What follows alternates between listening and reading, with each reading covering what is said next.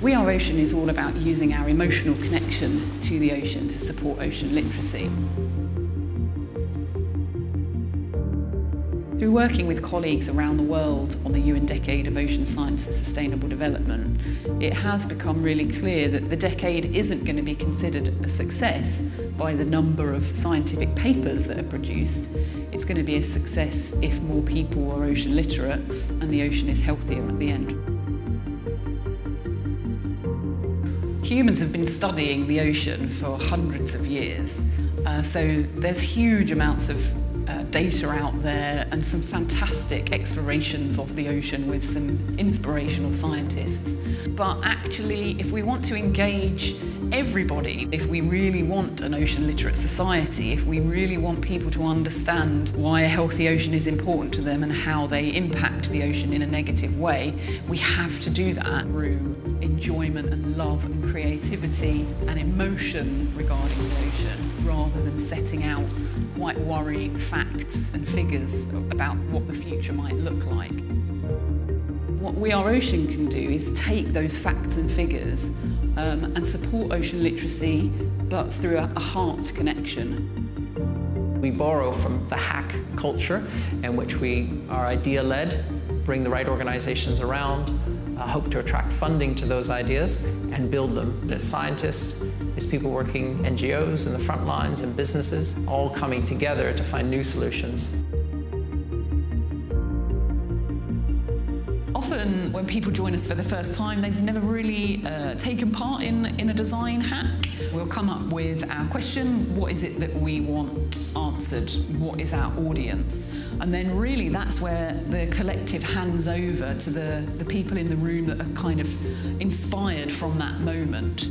In a way, break some of the boundaries around what is the normal way of working. There's no ownership over the initiatives and the programmes. It's people that are there at the time and that want to go with the project that they've come up with and use their energy to move it forward with support from the core We Are Ocean collective.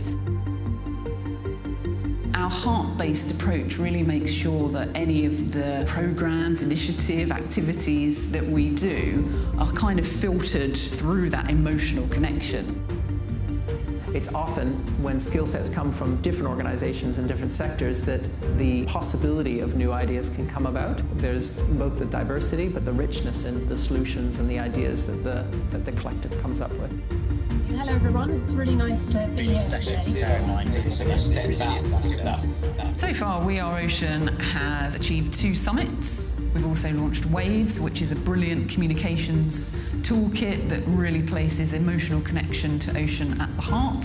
We also use technology to install some interactive billboards around the UK that showed that the sea is in the sky every time it rained.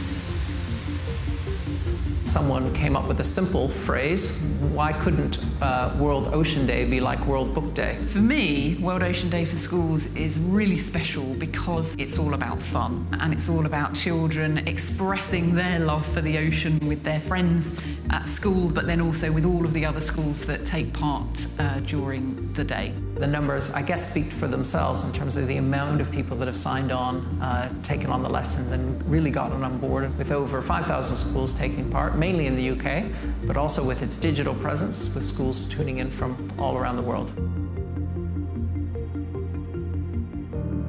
If we really are going to have a healthy ocean, then it's really important that people understand what the ocean does, but not only understand, also act in ways that are positive for the ocean. We're a firm believer that not one organization is going to be able to solve this problem. This new form of organizing, a new way of working, is growing in strength. And the last 4 years is a case study in that success. The future for We Are Ocean is to carry on being flexible, to carry on looking for opportunities that the UN Decade presents to us, but also not lose our ethos and lose who we are. We hope to bring more and more people into the network, people that love the ocean as much as we do, and perhaps change how networks and organisations work together. We're not going to be able to have a healthy ocean unless We Are Ocean and networks like it exist.